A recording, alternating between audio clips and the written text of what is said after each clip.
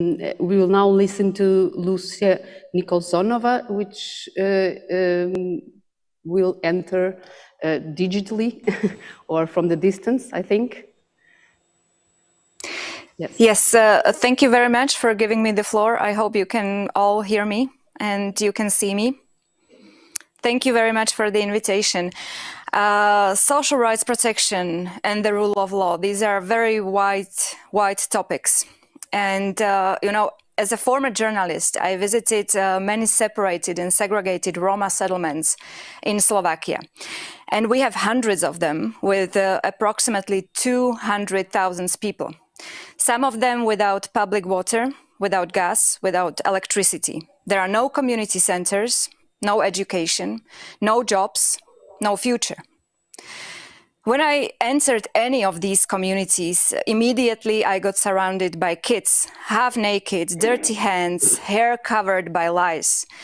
And once I noticed tiny little scars on their cheeks. What is it? I asked. The rats come and bite us during nights. I met 12-year-old girls who were pregnant. Do you understand what happened? That you are going to become a mother, I asked. No, I don't know what happened. The gentleman said I was beautiful.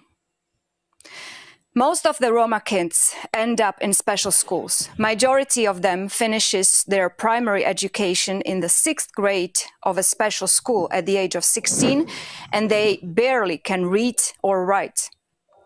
Some girls finish the elementary school even earlier because they get pregnant. Some years ago, I visited Sasalomno. This is a separated Roma settlement, 10 kilometers from the nearest village, at the very top of a high mountain. And there are no paved roads. There is no public water, no electricity, no gas, and sometimes no houses in Sasalomno. Some of the 60 people live in holes they digged in the ground, even families with kids. And I met a woman there. She had no fingers and no toes. What happened? I asked.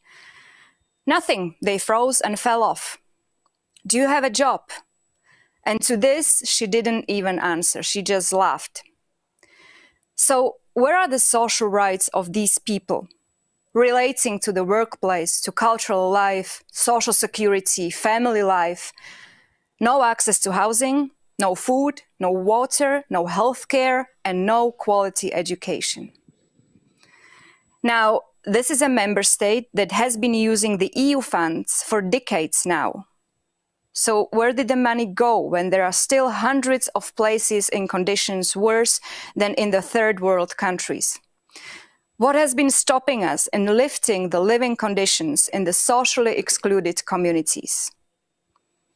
It is the misuse of EU funds, high rate of corruption, the unwillingness to see and unveil the misuse and corruption on the national, but also on the EU level. And on the national level, it is the bad habit of national politics to pick up only problems that you can visibly solve in the scope of your political mandate. But to cut the vicious circle of the intergenerational poverty, this is a long-term run. And this does not fit in the length of the political mandate. So here are the main questions, the main dilemmas. Should a country with serious failures in social rights protection continue to use the EU funds? And what will happen to the vulnerable people when we stop access to the funding? Now, as it has been said, we have a very noble idea of the European Pillar of Social Rights to pull 15 million EU citizens from poverty. And we have the action plan to translate Pillar's principles into reality. And we have the unprecedented package of EU money to use to meet the goals. To achieve social objectives and socially sustainable recovery, the member states have available 1.8 trillion euros. Those funds have to be used to make social rights reality. Here, the mechanism on rule of law conditionality has to step in to effectively combat fraudulent practices when using the EU budget. The rule of law also implies non-discriminatory access to social rights, but unfortunately, as you have heard, we are still facing severe problems in the social sphere, which can be partially attributed to the lack of respect for the rule of law. Many of the problems are linked to discrimination in various aspects. So I really think we need a proper monitoring and evaluation indicators to measure the reality of the situation on the ground. And only then we can see and measure the impact of our policies and the efficiency of the used funds. Because only when we have the data, we can actually strive for socially sustainable policies that would make real changes in the lives of Europeans, even those ones who live in socially excluded communities. And I strongly think that only then we can talk about Europe where no one is left behind. Thank you very much and greetings from Brussels.